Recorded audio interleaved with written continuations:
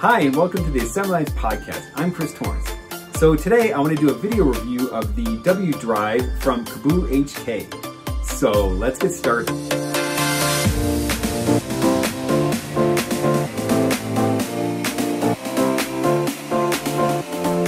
So I've done a video review of the wDrive from wHK before. However, they've come out with some recent updates to it, and I thought it would be worth going over again. In addition, I'm really excited to announce that I'm going to start carrying this in my store, so you'll be able to pick one up as soon as this video goes live. The wDrive is a disk drive emulator for the Apple II line of computers. It uses a regular SD card for storage. The wDrive comes with a 20-pin cable, which lets it plug into the Disk 2 card on an Apple II. If you have a 20 to 19 pin adapter, you can also easily plug it into an Apple IIc or a 2GS. In addition, on the 2C and 2GS, the wDrive also acts like a smart port device, which lets it boot up hard disk images as well as 400 or 800K floppy disk images. While you can use hard drive images on the Apple IIc and 2GS with the wDrive, the Apple II, II Plus, and IIe didn't normally support smart port devices. However, wHK actually makes an add-on card for these computers called the Soft SP card. This actually lets you use smart port disk images on these computers. If you don't have the Soft SP card, the wDrive actually comes with a software version of it called Soft SP, which works for some disk images, but not all of them. Let's go ahead now and we'll try it out and see some of the features. The wDrive is easy to set up and operate. Essentially, all you need to do is load your disk images onto your SD card, plug it into your Disk 2 card on your Apple II, and then fire up the computer. The actual device itself has 4 buttons on it. There's 3 on the front face here, and these are up, down, and select to select the different disk images on the card, as well as a reset button here on the side. The LCD screen that comes with the wDrive is really crystal clear and sharp and makes it easy to select disk images. The wDrive comes with a cable that's about 22 inches long, which is plenty long enough to run out the back of the Apple II and then around to the front and plug into the wDrive, which makes it easy to be able to select images. To select disk images, you can either use the LCD screen built into the wDrive, or you can use the Apple II boot program. To use the boot program, simply put the wdmain.dat file on the SD card root directory and turn the computer on. Here, we can use the arrow keys to cycle through all of the disk images on the SD card.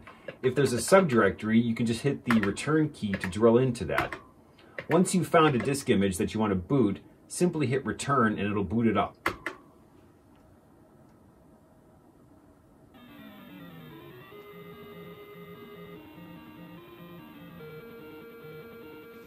One thing about using the Apple II menu to select images is it won't remember the next time you turn the computer on, and it'll just go back to the main boot menu. If you want to have it remember and use the same disk image, you want to use the actual wDrive itself to select the image. Using the LCD screen to select disk images is straightforward. You can use the up and down arrow keys here, and then the middle button is select. If I have a subdirectory, I can just click on that to go down into it. I'll go down into the 5.25 inch directory here, and then down into games. And here I'll select Archon again. Now that I've selected a disk image using the wDrive itself, I can go ahead and turn it off and then back on, and it should remember that that was the disk image that we chose and boot it right up, which it does. Once you've selected a disk image using the wDrive itself, it will remember that every time you boot. If you want to get back to the main disk menu to select something else, you can just hit the reset button on the side of the wDrive and then just hit reset on your computer, and it should boot up to the main wDrive boot menu where you can select a different disk image. The wDrive should come preloaded with the latest version of the firmware. However, if a new version comes out, it's straightforward to update. You just take the wDrive.bin file, which contains the firmware, put it onto the root directory of the SD card, and then turn the computer on. Once it's on, you hit the left button, select button, and then the reset button on the right-hand side. Hold them down, let go of the reset key, and then it says release key, and then you let go of the two other keys. It says loading image, and now you can see it's updated the firmware, in this case to version 2.0b. The wDrive supports a variety of disk images. In addition to regular DSK and .po or DO, it also supports WAS files, as well as hard drive images, including HDVs, 2MGs, and POs. These can be 32 megabyte or 400K or 800K disk images.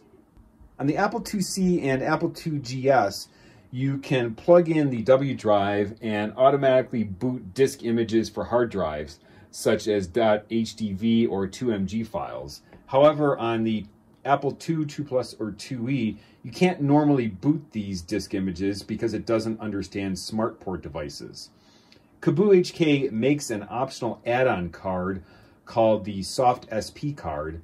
However, if you don't have that card, the more recent versions of the wDrive firmware actually have something called the Soft SP, which is a software implementation of the SmartPort interface. So on these computers, you can actually boot up things like HDV or 2MG files.